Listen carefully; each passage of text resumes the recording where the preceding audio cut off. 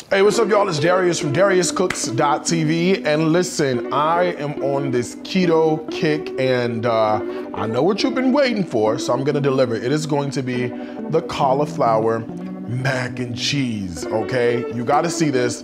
It's so simple, but it's gonna be easy and it's gonna be delicious. So let's go ahead and get started. First of all, I got a whole head of cauliflower that I've already basically cut up into florets. You can actually see that this is all washed and all ready to go. I've got some water that's starting to boil. I wanna salt it pretty good so we can get some flavor in, all right? And then I'm gonna go ahead and just drop in this cauliflower.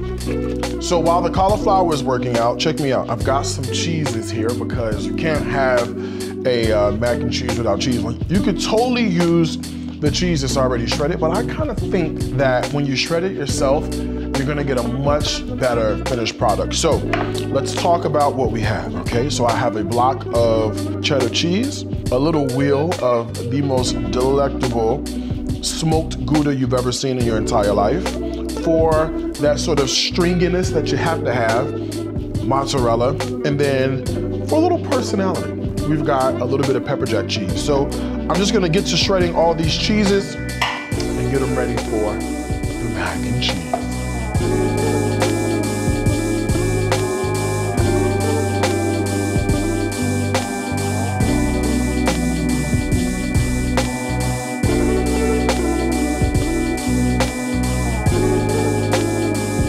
All right, so the cauliflower has been cooking. It's ready to go ahead and drain it off. All right, so let's make this amazing cheese sauce that we're gonna mix with the cauliflower and then get off in the oven. It's gonna start with, you guessed it, a little bit of butter, some heavy cream. All right, we need a few more things to make this taste really good.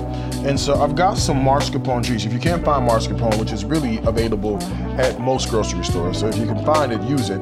If not, cream cheese works as well, but I'm gonna use the mascarpone cheese because it's really, really good. And I'm gonna start it out now, that way it can melt into the sauce.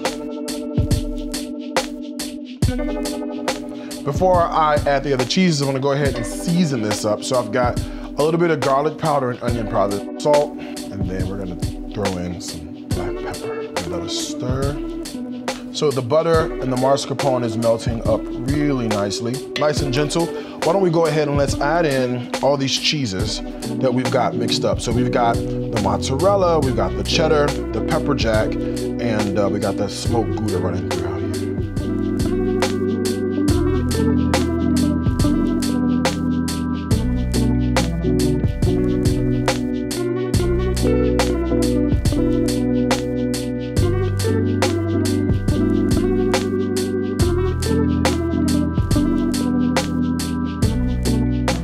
So this is the cheese sauce right here, ready to go. So what I want to do is I want to add in some sour cream.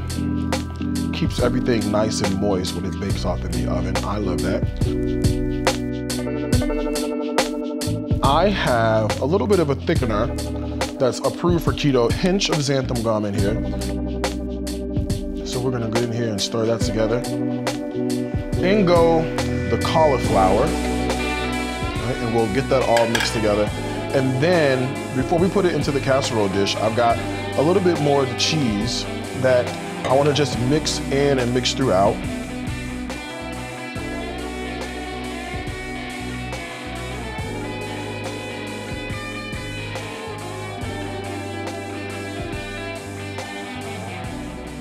All right, right into here this goes. Ugh, look at that. Smooth it out a little bit, make it look pretty. It smells divine.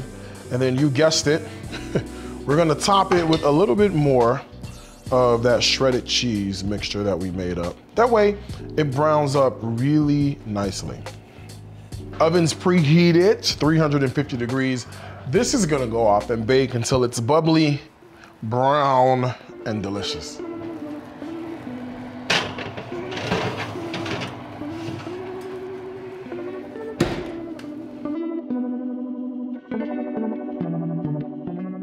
This cauliflower mac and cheese has been in the oven. It is bubbling and golden brown. Let me show you what we have. Oh, look at that. The only thing this needs is a little bit of parsley right on top, just to make it look really pretty. Let's go in and grab some of the mac and cheese out of here. Oh.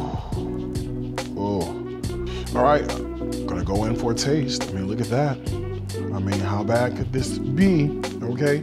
Keto cauliflower mac and cheese. It's hot.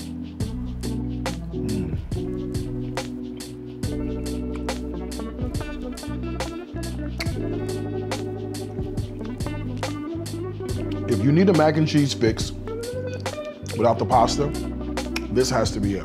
First of all, the mix of cheeses is astounding. The creaminess that you get in this whole plate, I mean, come on now.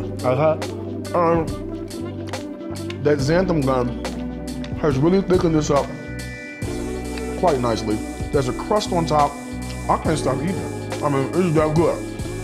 You gotta try it. The recipe, you know what's gonna be on my website, DariusCooks.tv. There's two things I wanna tell you, as I always do. Food is my life. Life is my food. Until next time, I gotta wish you a happy cooking. It's from my heart to yours. Bye, y'all.